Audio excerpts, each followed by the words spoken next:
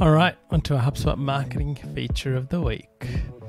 Creating a random list sample in HubSpot. And this relates to stage 3 of the HubShots framework. So this is a really handy feature. It gives you ability to create a random sample from your list. And you're able to actually select the sample size. Once you select that option under the actions menu, you can actually say how many contacts you want to see in that, and it'll give you a percentage of contacts in there as well. So a great way if you're wanting to test something out. Now, you did a test with something to do with this, did you not, Craig? Well, actually, one of our clients, I wish I'd had this available a couple of weeks ago.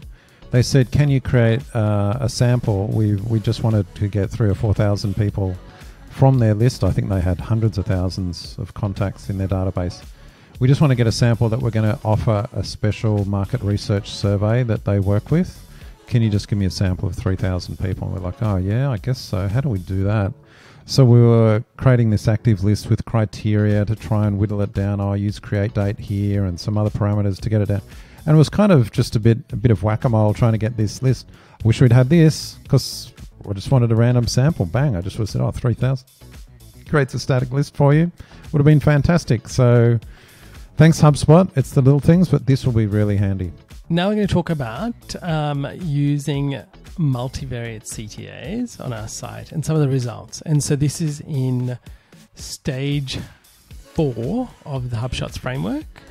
And so with this, and this is actually on the Zen site, testing a variation. So we've got 4 variations of the CTA. First one is all in capitals, says talk to an advisor. Variation B is talk to a strategist. Variation C is talk to a specialist.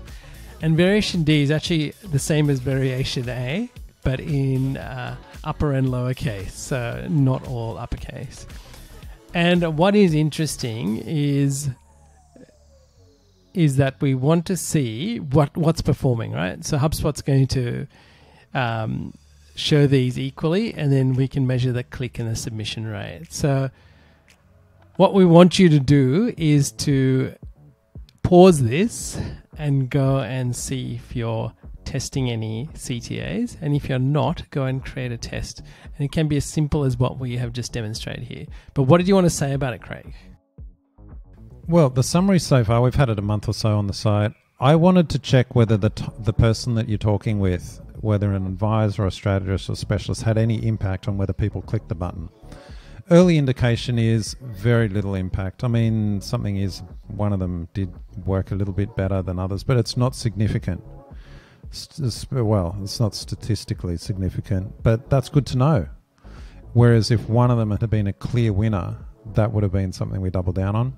The really good thing about HubSpot CTAs, this is a multivariate CTA, so I know a lot of people have buttons that's a CTA, but they don't check variations. It's so easy to add. Okay. My takeaway is just try some variations, leave it for a couple of months. That's what I'm going to do, and then come back and see if that gets any statistically more confident. But the key thing is also the submissions. If you look at the submission, we've only had 10 submissions so far based on actions based on this CTA. So it's so small. The numbers are so small, they're kind of meaningless because all it needs is one of them to have 2 extra submissions, and it totally changes the submission rate. So you need larger numbers, but the takeaway is just start your testing, forget about it for a couple of months, and then come back and measure. I think we should be doing this on a ton of things throughout the site. CTAs is such an easy one to do. The great thing I really like, because we use the CTA throughout the page. So one of the things that's really good about multivariate is, let's say you've got the button up in the header, and then it's throughout the page in various places. The variation will be the same all the way throughout the page. So you've got one clear CTA on the page, one CTA message. So it's not kind of 4 variations appearing on the one page at one time. I really like that. I think the HubSpot CTAs are smart. They'll just do it. I mean, you can go to another page and it might flip it out. But then everything on the page is consistent, so it's really good. No downside of using multivariates. Get into it, start testing, and then come back and make informed decisions.